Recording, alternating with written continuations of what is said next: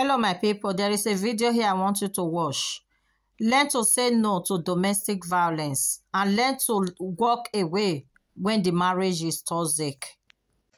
Edo First Lady, Her Excellency Betsy Obaseki, is here at the Specialist Hospital in Benin City to visit Mrs. Tina Ohirie, who was allegedly shot by her husband, Jason, because she delayed in preparing his meal, leading to the amputation of her left arm.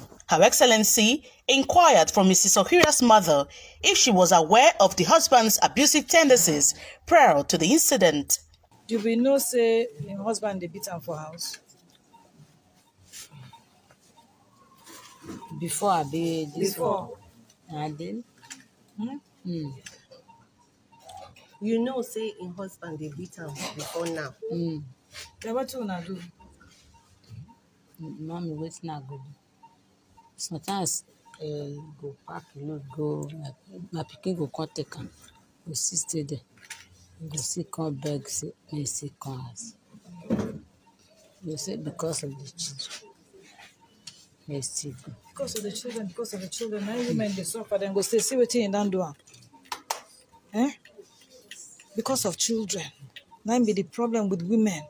Go there for house, marry a man, wicked, bad man. You go say because of children, you go say until they kill person.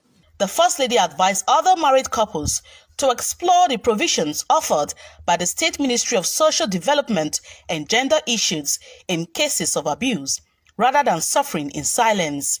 So you do not stay in a situation where somebody is abusing you. He did not create you. So he has no right, whether it's your husband feeding you and your children or not. He has no such right. So as soon as you see it happening, you go and report. Then they come and stop it to save your life and your children's lives. But women stay, they don't stay. They're afraid.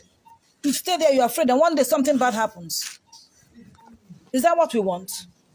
You must pick up. What can he do? You go and report, they come and correct him.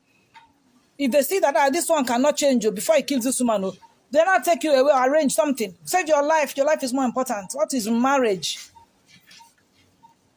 Marriage is meant for happiness. If you're not getting it, there's no business. You have no business with it. Marriage is not a prison sentence. Why would you stay in there and be taking rubbish? Another human being will be abusing you. And you keep quiet. Who born him? The First Lady emphasized that the husband, Mr. Jason, will face the full weight of the law for his actions. This thing that has happened, no matter, even if you, because we see it a lot, the women will be the ones to come back and be begging for the man. So what we want you to know is that such a crime, it is not against her alone, it is against the government. Yes. So even if she begs tomorrow, please don't jail my husband, government will jail him. Yes. Government will jail him because that is the law, so that others will learn a lesson. And this kind of madness going on in this country and in this state, people will learn that if you try it, you end up in jail. So it will stop. Women will stop suffering this kind of nonsense in the hands of madmen that they call husbands.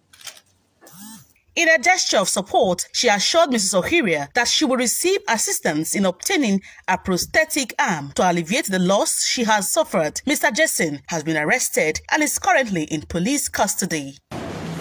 Angela Ehimoto, EBS News.